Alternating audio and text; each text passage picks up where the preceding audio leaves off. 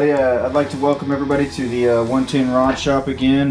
This is our third video of since our channel launch. I'm going to try and get into doing a lot of videos on some of the builds that I've already done, and then we're going to get into some actual how-to videos and some of the future builds. So it could be anything from a shop, it could be more cars, hot rods. As you saw in my last video, I have tons and tons of bodies, so lots of cool projects to work on. We've got some really cool stuff coming down the pike. One of the vehicles that I first wanted to get a hold of was this TRX4 Sport. This was a builder's kit that I built for a friend about, I don't know, I think about a month and a half, 2 months ago. This particular truck is pretty awesome. We did blast it all over the Instagram and page, and it blew up. Everybody liked it. TRAXXAS liked it. It turned into a really fun, cool build. So as you can see, it's got just a beautiful paint job. This color is really pretty. I mean, it's a nice pearl orange color, so it's not boring or plain, just like some of the red and the blue ones you see are. It does have every single TRAXXAS bolt-on accessory that you can get, from the front bumper to lights to the chase roof rack, luggage rack, whatever you want to call it, the roll cage here. Utility cage. It's got the wheel ramps here for crossing some of the steel stuff. These are screwed on, so I'm not quite sure if you could use them a lot. You might have to carry the tools with you. I'm not sure what their idea behind that was. The truck does look like something like maybe like a Ford Ranger or a Chevy Colorado or something. So you start here at the front. As you can see, like I said, it's got all the different light bars: front light bar, headlight conversion kit, overhead light bar, rear pod lights, Explorer lights, I believe is what they call them, and it does have a rock light kit. So here a little bit later on in the video, I will turn this bad boy on and let you see how bright this thing really is. So some of the custom stuff that you see on this, I mean, as it sits right here, it's a mostly stock unit. There's just a few 3D printed accessories that I wanted to put on here. So one of the things that I like to do with the 110 Rod Shop is get rid of any kind of body mounts. I don't like body holes sticking through. I don't like body clips. I try to get rid of them and do rare earth magnets. As you can see here, the TRAXXAS bodies, if anybody knows TRAXXAS bodies, they do come with the holes already in them. You can't really get around that. There's actually quite a few companies out there that do that, so I try to work around that. I was able to get rid of cover them in the front and in the back.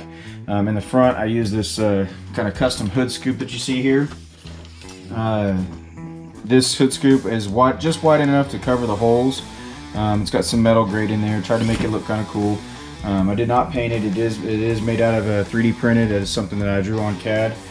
If you would like that and want this set up, definitely hit me up. 110rodshop@gmail.com. So this TRX4, other than the 3D printing here, we've got some 3D printing here in the back. So the back 3D printing is basically a bed cover. This was here so that I would have a spot to mount screws in for the body mounts that go underneath the vehicle, or underneath the body in the back, to hold those magnets on there. So as you can see, you know, not too many aftermarket stuff going on the outside. It's mainly just all TRAXXAS bolt-on stuff. Everything you see on this thing is available through TRAXXAS, unless it's something that I've 3D printed. One of the other exterior accessories that I like to do is, this vehicle has a custom battery tray in it. The bottom side of that battery tray, as you can see right here, is actually a gas tank. It looks kind of cool in there. It's got some scale recesses over here. But I always like to try to make as many scale accessories as I can. I've been doing the scale stuff for not too long here, you know, maybe a couple years. But I do come from a car background, so I try to incorporate whatever knowledge I can in there. You know, and I am just learning CAD, so, but the gas tank looks cool when you get the real low angle shots when you're out crawling or anything like that, to try to add to some more scale realism. So the other thing that I did on this vehicle was a 3D printed interior. It's the first 3D printed interior that I've actually drawn by myself on CAD and printed, so we can get into that. So one thing I want to talk about is the magnetic body mount. So these things are really pretty strong. I'm a big fan of the rare earth magnets. This vehicle, pretty much all of my vehicles have the rare earth magnets. I do like to show that you can actually pick this vehicle up by the body and the magnets will hold it up off the ground. So I mean, you can even kind of shake it around, and you can see how sturdy those magnets really are with holding the body on. So, but they do make it quick and easy and accessible if you have to get your battery out real quick, or you just want to access your vehicle and get ready and get on the trail really quick. So let's go ahead and pop this bad boy off here. You can see how easy it comes off whenever you want to try. So it's actually really cool. I like the magnet body mounts. I know a lot of people still screw their bodies on. It's whatever, really just kind of personal choice there, I guess. So so to start describing what we got here, so as you can see, we got a 3D printed interior. We've got some 3D printed body mounts here, and here.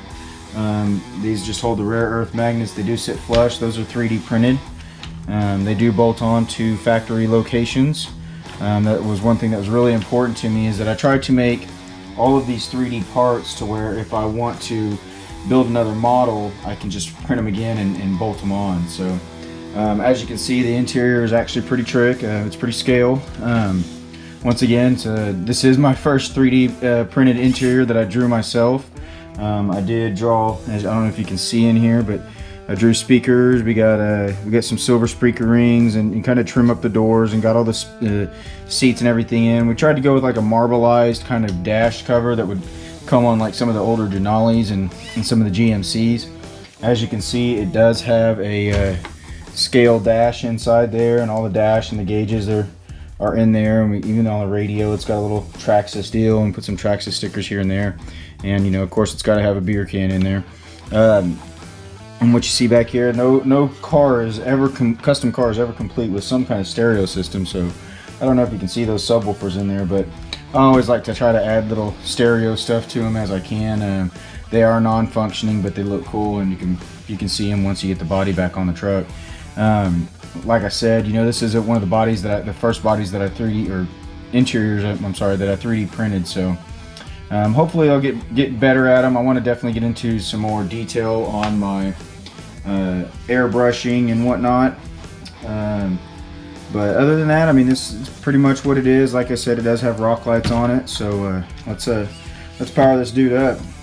You know, one thing that a lot of people don't know about is TRAXXAS does make an extension battery or extension cable for the light systems.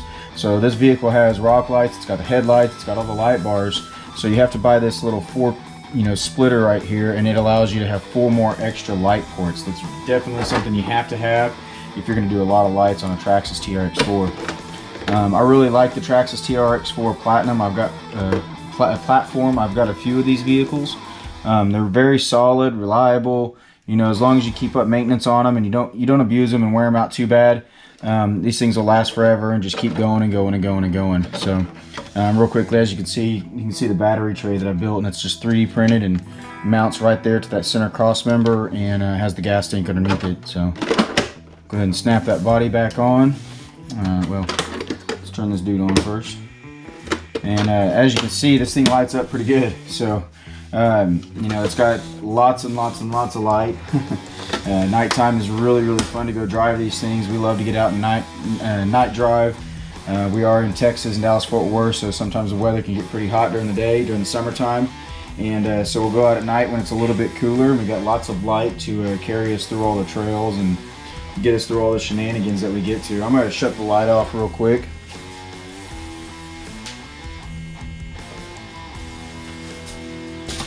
And you can see now how bright this truck really is, you know. And you know, this thing, it really will illuminate the trails at night. It'll project and broadcast the light quite a bit, as you can see going across the entire shop over here.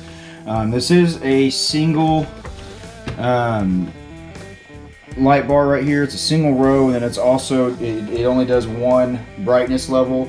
TRAXXAS does make some other light bars that'll do dual light or dual brightness. They have a low and a high beam essentially. So, but that comes on like the K5 Blazer and whatnot. But you can see the rock lights underneath. I think that's really cool that TRAXXAS offers rock lights. Maybe one day they'll have some that interchange and change colors like you see on the side by sides. But other than that, it's I think it came out pretty cool. You know, lots of lights. Got to have lots of lights.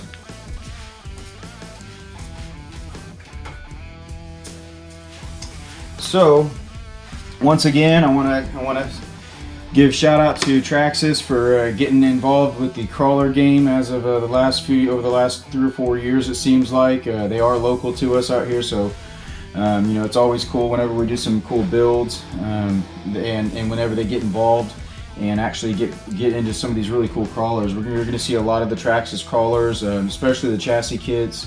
I do love the TRX4 platform, so I'm going to use it on lots of different things. I've got an RC four-wheel drive Blazer body that I've been dying to build, so hopefully I'll get it built, and we're going to definitely put it on a TRX4 chassis.